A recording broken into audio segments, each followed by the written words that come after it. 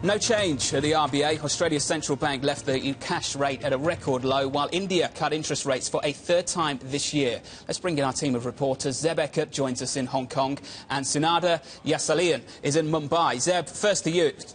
Markets, the reaction. The RBA does nothing, the RBI does something. Put it all together for me.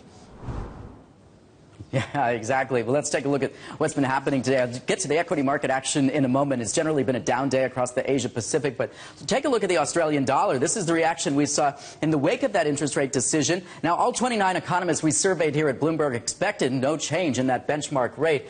They kept it at a record low, the RBA today, at 2%. Check out where the currency moved, and it continues to tick higher, 77 U.S. cents there, the move about 1.25%. Now, the Reserve Bank saying leaving rates unchanged, an appropriate stance at this decision, at this meeting rather. They say the key drag on demand right now in Australia, weak investment in mining, non-manufacturing. That, of course, doesn't come as a surprise. And they'll be watching closely the economic and financial conditions, including the macro situation, what we see in Greece. They say the economy in Australia continuing to grow, but below the long-term average. And as we said, we continue to see the Aussie dollar extending gains after this decision. Let's take a look at what we're seeing right now in the macro situation. The equity markets across the Asia-Pacific today, as you would imagine, this has had a negative impact on the ASX 200. You see shares in Sydney down 1.75%, and that's really the case across the region today. A down day here as investors interpret the latest economic cues out of the U.S. and, of course, the moves by the RBA, or the lack thereof today, and the move that we saw in India just a short while ago. Zeb, just to follow up very, very quickly, last week, Thursday, a sell-off of 6.5% on the Shanghai Composite. Everyone gets excited. The following few days completely erases the losses. What's the sense in Hong Kong where you are among investors right now? Was that the beginning of something or just a hiccup?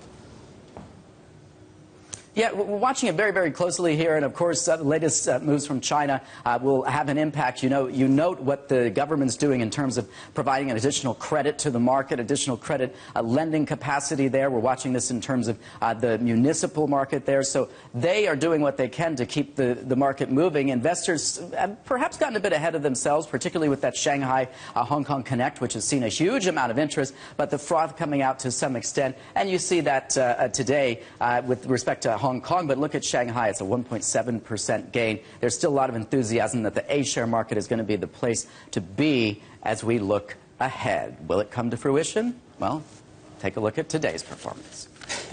Zeb Eckert, great work. Thanks for joining us this morning. Let's take it out to India, shall we? Sunanda Jayaseelan is in Mumbai. Sunanda, great to have you with us this morning. I guess the big question, the RBI, a third rate cut in 2015. What's the story?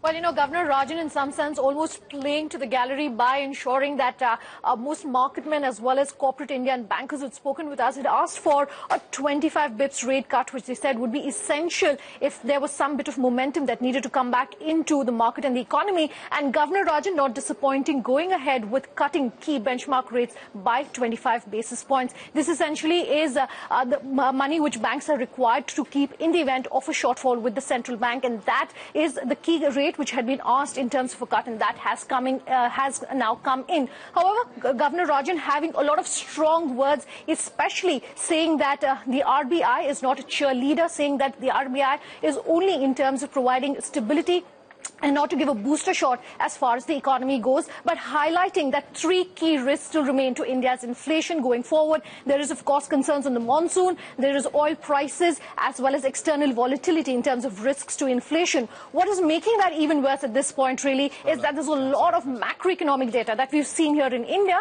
and that's not all pointing one way necessarily, making the job of really predicting which way rates could go further a very difficult task. Sunanda, great to have you with us this morning. Thank you very much for joining us live from Mumbai.